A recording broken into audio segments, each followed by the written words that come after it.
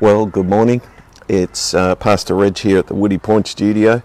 I'm a little bit earlier than normal, and the reason for that is because I got so much ribbing last week about sitting in the sun and having the shadows coming in on my face, and I couldn't stand it, so I've decided to come on a bit earlier before the sun comes up and ruins my appearance. I know my appearance is important to everyone, except for me. Actually, that's not true at all. The real truth is I've double booked myself. I've got a doctor's appointment at 9:30, so I can't do both. So the doctor wins over you. I'm doing this a bit earlier. I'm wanting you to understand just one thing this morning, and that is a concept. We talked about them last time, about home, presence and rest. We're thinking about Jesus' ministry of intercession in heaven, what he's doing now. We all know about him having died on the cross for our sins, rising from the dead, ascending to heaven, and he's up there. The Gospel of John describes a journey that he was on that's going up and up towards heaven. He said he had to do it alone, but we're wanting to be in heaven with him. And the reality is that he represents us there, his ministry of intercession, so much so that he himself is simultaneously present in heaven and in us, and we too are simultaneously present here and with him in heaven. And I read from Hebrews last time about us being God's house. We are God's house. We are at home, and because we live in God's presence here, we can have rest. And we talked about Jesus's offer, where he said, "Come to me, all who are weary, and I'll give you rest." And really what he's talking about is, in relationship to his Father, there are places of rest. When we have him present in us, we find rest for our souls. And it's impossible to overstate how fantastic that rest is.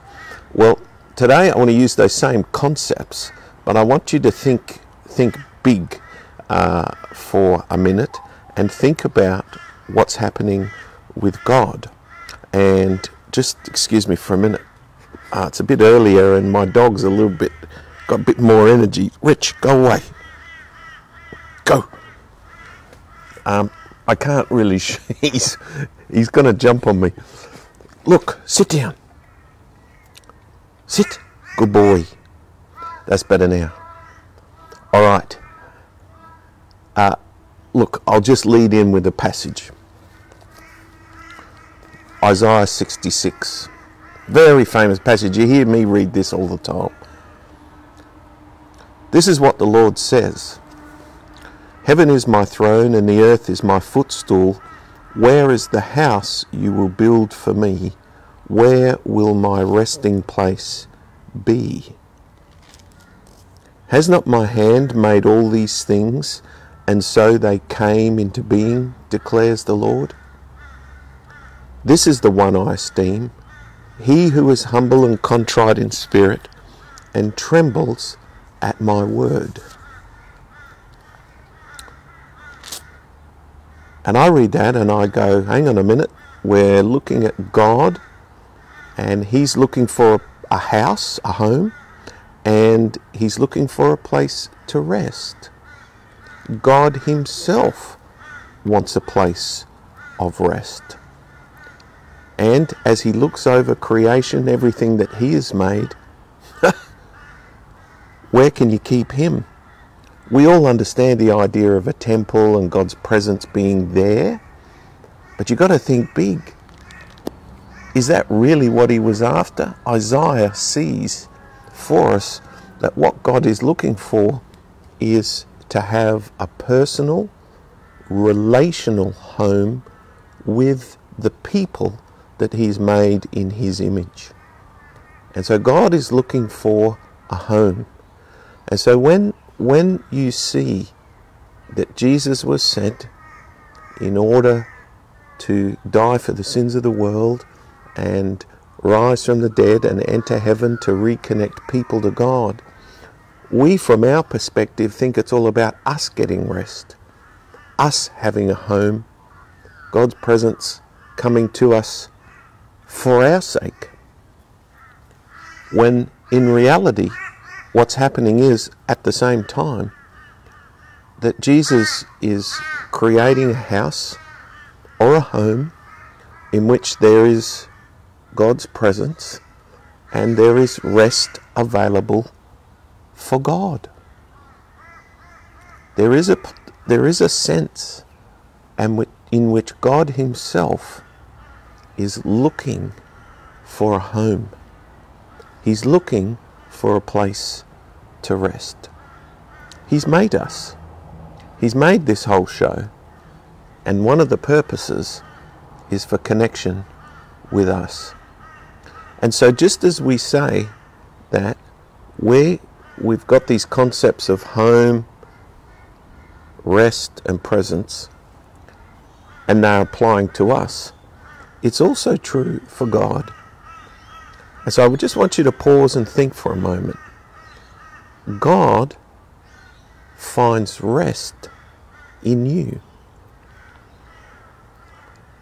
God's home is you. I find that absolutely transformational. You can't be having, what we'd call these days a low self-esteem.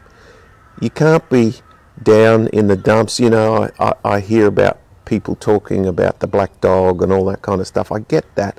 I understand that depression is real and heaps of people have it and they need to go to the doctor. I'm not talking about that. But the whole idea that the creator of the universe has created for himself a home, and it's you, lifts you up and seems to take all of the problems of this world, the difficulties of this world, the problems in life and so on, seems to put them in a totally different perspective. God the Father has his home in you. See, and these concepts are not just, theological things I've made up. It's in the discourse in the upper room for Jesus. Real famous verse, John 14:23, where Jesus is talking about people who love him, and he says it like this. Let me find it. I'll quote it, and I'll get it wrong, so I'll read it and get it right. He said, "If anyone loves me, he'll obey my teaching. My Father will love him, and we will come to him and make our home with him." Make our home with him. Believers are the home, the household of God. The place where God chooses to rest. The place where he longs to be is with us. You see, sometimes in our problems we focus on ourselves and we try and think it's all about us. I need to do the heavy lifting in my relationship with God. I need to somehow get God's attention. I need to twist God's arm to get him to be concerned for me. Now, it's a denial of God's love.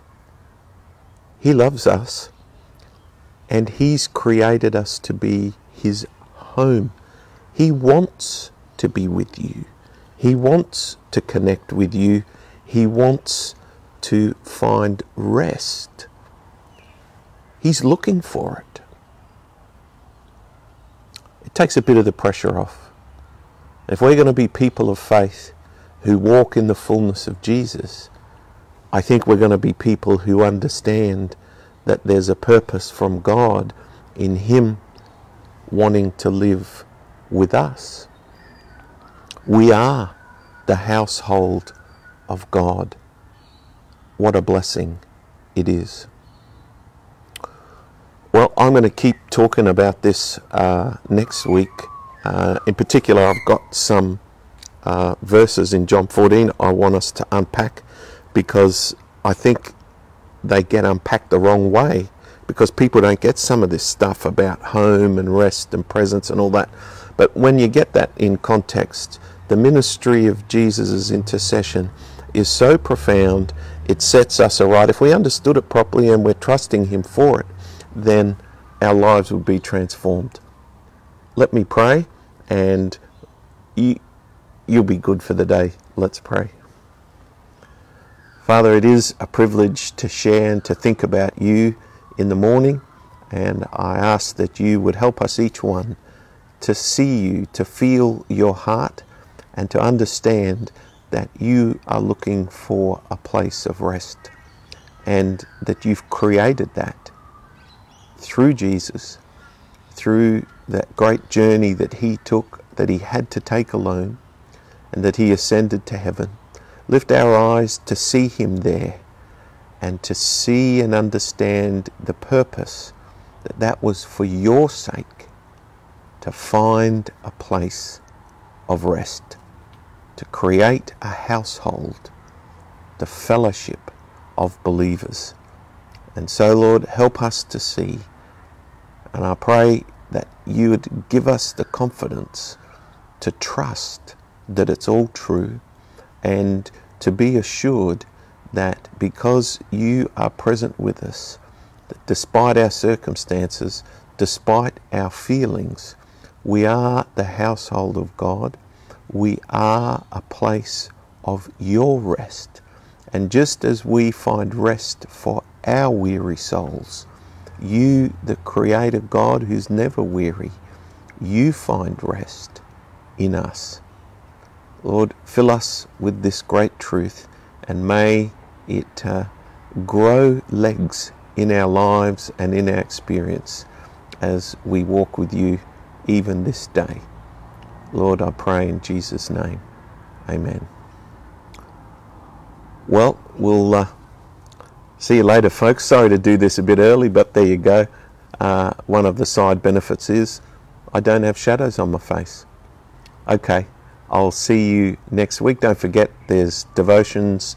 I can't say at 9:30 every morning, but you know what I mean. Tomorrow, Wednesday, generally at 9:30, it's on. So God bless, and we'll see you around. Bye.